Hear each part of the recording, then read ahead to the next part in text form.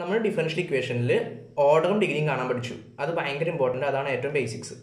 അത് കഴിഞ്ഞ് നമ്മൾ ഒരു first order first degree differential ഇക്വേഷൻ്റെ solution കണ്ടുപിടിക്കാൻ പഠിച്ചു. ഇനി അപ്പം ബേസുകളൊക്കെ കഴിഞ്ഞു. ഇനി നമ്മൾ ഓർഡർ കൂടാൻ പോവുക. ഫസ്റ്റ് ഓർഡർ ഫസ്റ്റ് ഡിഗ്രിയുടെ നമ്മൾ പഠിച്ചു കഴിഞ്ഞു. ഇനി ഓർഡർ കൂടാൻ പോവുക. ഓർഡർ കൂടുതലായിട്ടുള്ള ലീനിയർ ഡിഫറൻഷ്യൽ ഇക്വേഷനുകൾ. അപ്പോൾ എന്താ ലീനിയർ ഡിഫറൻഷ്യൽ ഇക്വേഷൻ, എന്താ ഓർഡർ, എന്താ ഡിഗ്രി, ഇതൊക്കെ അറിഞ്ഞിരിക്കണം. അപ്പോൾ ഇതിന് മുമ്പത്തെ വീഡിയോസൊക്കെ കാണാം. അപ്പോൾ ഈ ക്വസ്റ്റ്യൻ നോക്ക്. ഈ ക്വസ്റ്റ്യനിൽ ഫൈൻഡ് സൊല്യൂഷൻ ഓഫ് ഇതാ പറഞ്ഞേക്കണേ. അപ്പോൾ d²y/dx² എന്ന് വെച്ചാൽ ഓർഡറും ഡിഗ്രിയും കാണണം. ഫസ്റ്റ് ഓർഡറും ഡിഗ്രിയും കാണാം. ഓർഡർ എന്താ? Highest derivative. ഇക്വേഷനിലെ ഹയസ്റ്റ് ഡെറിവേറ്റീവ് ഏതാണെന്ന് നോക്കുക. dy/dx ആണോ d²y/dx² ആണോ? ഹയസ്റ്റ് ഡെറിവേറ്റീവ് d²y/dx² ആണ്. അപ്പോൾ ഓർഡർ എത്രയാ? 2. ഇനി ഡിഗ്രി എന്ന് പറഞ്ഞു കഴിഞ്ഞാൽ ഇക്വേഷനിലെ ഹയസ്റ്റ് ഡെറിവേറ്റീവിൻ്റെ പവർ. അപ്പോൾ ഇവിടെ ഹയസ്റ്റ് ഡെറിവേറ്റീവ് ഏതാ? d²y/dx². അതിൻ്റെ പവർ. അപ്പോൾ ഡിഗ്രി എത്രയാ? 1. അപ്പോൾ ഇതൊരു order 2ഉം higher order first degree. അപ്പോൾ ലീനിയർ ഡിഫറൻഷ്യൽ ഇക്വേഷൻ്റെ കണ്ടീഷൻ എന്തൊക്കെയായിരുന്നു? ലീനിയർ ഡിഫറൻഷ്യൽ ഇക്വേഷൻ്റെ കണ്ടീഷൻ അതൊരു ഫസ്റ്റ് ഡിഗ്രി ആയിരിക്കണം. പിന്നെ വൈയുടെ പവർ, വൈ ആണ് നമ്മുടെ ഡിപ്പെൻഡൻറ്റ് വേരിയബിൾ, ആ ഡിപ്പെൻഡൻറ്റ് വേരിയബിളിൻ്റെ പവറും 1 ആയിരിക്കണം. അത് രണ്ടും ലീനിയർ ഡിഫറൻഷ്യൽ ഇക്വേഷൻ്റെ കണ്ടീഷൻ. അപ്പോൾ ഇവിടെ നോക്ക്, ഡിപ്പെൻഡൻറ്റ് വേരിയബിളിൻ്റെ പവർ, വൈയുടെ പവർ എന്താ? 1 ആണ്. പിന്നെ dy/dx ഡിഗ്രി എന്താ? 1. d²y/dx² degree 1. അപ്പോൾ ഇതൊരു linear differential equation of higher order. ഇവിടെ ഓർഡർ 1 ആണോ? അല്ല, ഓർഡർ 2 ആണ്. അപ്പോൾ ഇതിൻ്റെ സൊല്യൂഷൻ എങ്ങനെ കണ്ടുപിടിക്കാമെന്ന് നമുക്ക് നോക്കാം. ഇവിടെ നമ്മൾ ഒരു കാര്യം ശ്രദ്ധിച്ചറിയണം. d/dx നമ്മൾ സബ്സ്റ്റിറ്റ്യൂട്ട് ചെയ്യും. എന്ത്? d എന്ന് പറഞ്ഞിട്ട്. അപ്പോൾ d²/dx² നമ്മൾ എന്താ സബ്സ്റ്റിറ്റ്യൂട്ട് ചെയ്യുക? d² എന്ന് സബ്സ്റ്റിറ്റ്യൂട്ട് ചെയ്യും. d³/dx³ എന്ത് സബ്സ്റ്റിറ്റ്യൂട്ട് ചെയ്യും? d³ എന്ന് സബ്സ്റ്റിറ്റ്യൂട്ട് ചെയ്യും. അപ്പോൾ ഈ ഇക്വേഷൻ എങ്ങനെയാവും? d²/dx² into y. അപ്പോൾ d²/dx² എന്ന് പറയുമ്പോൾ d² ആയി. അപ്പോൾ d² ഇൻറ്റു പിന്നെ ഒരു y ഉണ്ട്, y പ്ലസ് dy/dx എന്ന് വെച്ചാൽ d/dx ഓഫ് y. d/dx എന്ന് പറയുമ്പോൾ d എന്ന് സബ്സ്റ്റിറ്റ്യൂട്ട് ചെയ്യുക. അപ്പോൾ d ഇൻറ്റു പിന്നെ ഒരു y minus 6y equal to 0. മനസ്സിലായോ? d/dxന് പകരം നമ്മൾ d എന്ന് കൊടുക്കും. പിന്നെ ഒരു y ഉണ്ട് കേട്ടോ. അപ്പോൾ dy/dx എന്ന് പറയുമ്പോൾ എന്താവും? അത് dy ആവും. d²/dx² നമ്മൾ d² എന്ന് കൊടുക്കും. അപ്പോൾ d²y/dx² നമ്മൾ എന്ത് കൊടുക്കും? d²y എന്ന് കൊടുക്കും. d³/dx³ പകരം നമ്മൾ ക്യാപിറ്റൽ d³ കൊടുക്കും. അപ്പോൾ d³y/dx³ നമ്മൾ എന്ത് കൊടുക്കും? d³y എന്നാവും. അത് ഇവിടെ സബ്സ്റ്റിറ്റ്യൂട്ട് ചെയ്ത് അതേപോലെ തന്നെ എഴുതി. അപ്പോൾ d²y പകരം നമ്മൾ എന്ത് എഴുതി? d²y, ആ ക്യാപിറ്റൽ d ആക്കി. ഇനി എന്താ? y കോമണാ, അത് പുറത്തിട്ടു. അപ്പോൾ ഇതെന്തായി? d² plus d minus 6 into y equal to 0. ഇനി ഇതൊരു ക്വാഡ്രാറ്റിക് ഇക്വേഷൻ അല്ലേ, അതിൻ്റെ സൊല്യൂഷൻ കണ്ടുപിടിക്കണം. അപ്പോൾ നമുക്ക് d ഈക്വൽ ടു എന്ന് പറഞ്ഞാൽ ഇവിടെ പവർ എത്രയാണ്? 2 അല്ലേ. അപ്പോൾ 2 വാല്യൂസ് കിട്ടും d ഈക്വൽ ടു സോൾവ് ചെയ്യുമ്പോൾ. അപ്പോൾ ഇത് സോൾവ് ചെയ്യുന്നത് എങ്ങനെയാണ്? ഒന്നെങ്കിൽ കാൽക്കുലേറ്റർ ചെയ്യാം, അല്ലെങ്കിൽ -b + or -√b² - 4ac/2a ആ ഇക്വേഷൻ ചെയ്യാം. അല്ലെങ്കിൽ കൂട്ടുമ്പം 1 കിട്ടണം, ഗുണിക്കുമ്പം 6 കിട്ടണം, -6 കിട്ടണം. അങ്ങനത്തെ 2 വാല്യൂസ് എന്തൊക്കെയാണെന്ന് നോക്കുക. ബെറ്റർ കാൽക്കുലേറ്ററിൽ ഇട്ട് കൊടുത്തിട്ട് തന്നെ ചെയ്യുക. അപ്പോൾ നമുക്ക് ഡിയുടെ വാല്യൂ 2 വാല്യൂസ് കിട്ടും. ഒന്ന് ഈ ഇക്വേഷൻ, അപ്പോൾ നമുക്ക് d+3 ഇൻറ്റു d - 2 എന്നാവും ഈക്വൽ ടു 0. അപ്പം ഡിയുടെ വാല്യൂസ് എന്തൊക്കെ കിട്ടും? -3ഉം +2. ഇത് രണ്ടും നമ്മുടെ ഡിയുടെ വാല്യൂസ്. ഇനി ഇവിടെ തൊട്ട് ശ്രദ്ധിച്ച് കേൾക്കുക. ഇപ്പം നമുക്ക് കിട്ടിയേക്കുന്നത് എന്താ? റൂട്ടാണ്. ഒരു ക്വാഡ്രാറ്റിക് ഇക്വേഷൻ്റെ റൂട്ട് കണ്ടുപിടിക്കുന്നതാണ് ഈ -3ഉം 2ഉം അല്ലേ. -3ഉം 2ഉം നമുക്ക് കിട്ടി. ഇത് വെച്ചിട്ടാണ് ഇനി കേസ് 1, കേസ് 2, കേസ് 3, കേസ് 4 എന്ന് പറഞ്ഞു വരിക. ഇത്രയും പേരെ എല്ലാ ക്വസ്റ്റ്യനും സെയിം ആയിരിക്കും. ആ കിട്ടുന്ന റൂട്ട്, ഈ ഇപ്പം കിട്ടിയ റൂട്ട് എന്താ? ഇത് രണ്ടും ഒരു റിയൽ നമ്പറുകളല്ലേ. അപ്പോൾ ഇത് റിയൽ നമ്പറുകളാണ്.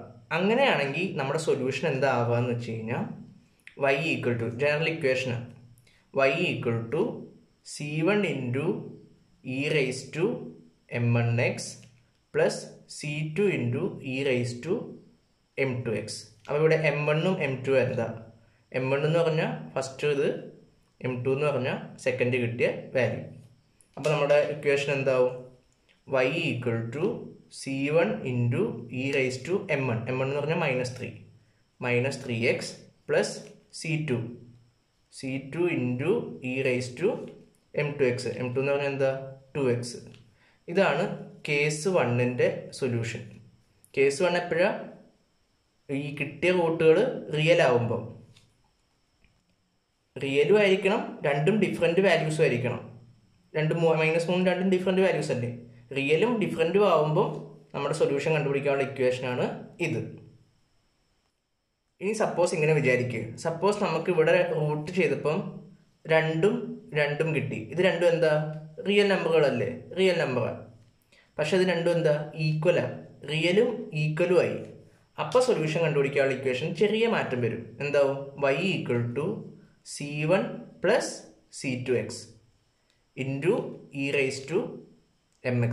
m എന്ന് പറഞ്ഞാൽ എന്താ, ഈ വാല്യൂ.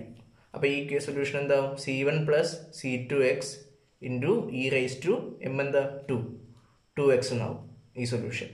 അതെപ്പോഴാണ്, റൂട്ട് റിയലും ഈക്വലും ആകുമ്പോൾ.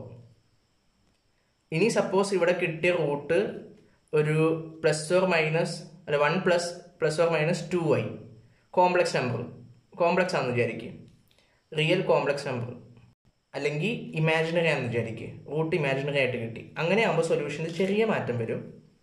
ചെറിയ മാറ്റം എന്ന് പറഞ്ഞു കഴിഞ്ഞാൽ y = e⁻αx into c1 cos βx plus c2 sin βx. ഈയൊക്കെ ഫോർമുലകളാട്ടോ, ഇത് പഠിച്ചേ പറ്റുള്ളൂ, വേറെ നിവൃത്തിയില്ല, ഇങ്ങനെ തന്നെ പഠിക്കണം. Okay, c1 cos βx plus c2 sin βx. അപ്പോൾ ഈ ആൽഫ എന്താ, ബീറ്റ എന്താ? ആൽഫ എന്ന് പറഞ്ഞാൽ ദേ ഈ റിയൽ വാല്യൂ, ബീറ്റ എന്ന് പറഞ്ഞാൽ ഐയുടെ അടുത്തുള്ള കോഷ്യൻ്റ്. അപ്പോൾ ആൽഫ പ്ലസ് ബീറ്റ ഐ, ഇതിനെ ഇങ്ങനെ പറയാം. അപ്പോൾ ആൽഫ എന്ന് പറഞ്ഞാൽ റിയൽ വാല്യൂ, ബീറ്റ എന്ന് പറഞ്ഞാൽ ഐയുടെ അടുത്തുള്ള കോഷ്യൻ്റ്. അപ്പോൾ ഈ ഇക്വേഷൻ്റെ സൊല്യൂഷൻ എന്താവുക, y = e⁻αx, ആൽഫ എന്ന് പറഞ്ഞാൽ 1, അപ്പോൾ 1x എന്ന് പറഞ്ഞാൽ എക്സ് തന്നെ, ഇൻറ്റു c1 c2 കോൺസ്റ്റൻറ്റുകളാണ്. അത് ക്വസ്റ്റ്യനിൽ ഇനീഷ്യൽ കണ്ടീഷൻ തന്നാൽ മാത്രമേ എഴുതേണ്ടതുള്ളൂ. ഇപ്പോൾ ഇവിടെ ഇനീഷ്യൽ കണ്ടീഷനൊന്നും തന്നിട്ടില്ല, അത് നമുക്ക് അടുത്ത ക്വസ്റ്റ്യനുകളൊക്കെ ചെയ്യുമ്പോൾ മനസ്സിലാവും, പറഞ്ഞുതരാം. ഓക്കെ, ഇപ്പം c1 തന്നെ എഴുതാം, c1 cos βx, ബീറ്റ എന്ന് പറഞ്ഞാൽ എന്താ, ഐയുടെ അടുത്തുള്ള കോഷ്യൻ്റ്. അപ്പോൾ cos 2x എന്നാവും, ബീറ്റ 2 അല്ലേ, 2x plus c2 sin 2x എന്നായി. അപ്പോൾ ചില ടെക്സ്റ്റ് ബുക്കുകളിൽ ഇത് എയും ബിയും കൊടുത്തിട്ടുണ്ടോ, a cos βx plus b sin βx. നമ്മൾ c1 c2 തന്നെ വിളിക്കുക കോൺസ്റ്റൻറ്റുകളെ. ഓക്കെ, ഇതാണ്. അപ്പം റൂട്ട് എന്താവുമ്പം, റൂട്ട് ഇമാജിനറി ആവുമ്പം, റൂട്ട് ഇമാജിനറി ആവുമ്പോൾ ഉള്ള കേസാണ്, അല്ലെ സൊല്യൂഷനാണ് ഇത്. അപ്പോൾ ഈ ക്വസ്റ്റ്യൻ്റെ സൊല്യൂഷൻ കണ്ടുപിടിക്കാൻ പറയുമ്പോൾ നമ്മൾ എന്താ കണ്ടുപിടിക്കുക, ഡിയുടെ വാല്യൂസ് കണ്ടുപിടിക്കുക. ഡിയുടെ വാല്യൂ -3ഉം 2 ആയിരുന്നു. അപ്പോൾ നമ്മുടെ റൂട്ട് എന്താ, റിയലും ആണ് ഡിഫറൻറ്റും ആണ്. റിയലും ഡിഫറൻറ്റും ആകുമ്പോൾ നമ്മുടെ സൊല്യൂഷൻ കണ്ടുപിടിക്കുന്നത് എങ്ങനെയാണ്, y = c1 × e⁻mx m1x plus c2 × e⁻m2x. അതാണ് സൊല്യൂഷൻ കണ്ടുപിടിക്കാനുള്ള ഇക്വേഷൻ. y = c1 എന്താ, c1 കോൺസ്റ്റൻറ്റ്, അതുപോലെ തന്നെ ഇതാ, e⁻m1 എന്താ, ഈ value -3x plus c2 × e⁻m2 എന്താ, 2x. ഇതാണ് ഈ ക്വസ്റ്റ്യൻ്റെ സൊല്യൂഷൻ. ഇനി വേറൊരു കാര്യം കൂടിയുണ്ട്. സൊല്യൂഷൻ എന്ന് പറയുമ്പോൾ എപ്പോഴും y = എന്നുള്ള ടേംസിൽ എഴുതുക. y = CF + PI. CF + PI എന്ന് വെച്ചാൽ ഉദ്ദേശിക്കുന്നത് ഒരെണ്ണം കോംപ്ലിമെൻ്ററി ഫംഗ്ഷനും ഒരെണ്ണം ഒരു പർട്ടിക്കുലർ ഇൻ്റഗ്രലും ആയിരിക്കും. ഇപ്പോൾ പർട്ടിക്കുലർ ഇൻ്റഗ്രലിൽ നമ്മുടെ ക്വസ്റ്റ്യൻ്റെ =ൻ്റെ അപ്പുറത്ത് 0 ആണെങ്കിൽ നമ്മുടെ പർട്ടിക്കുലർ ഇൻ്റഗ്രലിൽ എപ്പോഴും 0 ആയിരിക്കും, ഉണ്ടാവില്ല. ഈ =ൻ്റെ അപ്പുറത്ത് എന്തെങ്കിലും വാല്യൂസ് വരുമ്പോൾ അത് നമുക്ക് ചെയ്യാം. ഇപ്പം ബേസ് വെച്ച് പഠിച്ചു പോവാം, ആദ്യത്തെ കാര്യങ്ങൾ പഠിച്ചു പോവാം.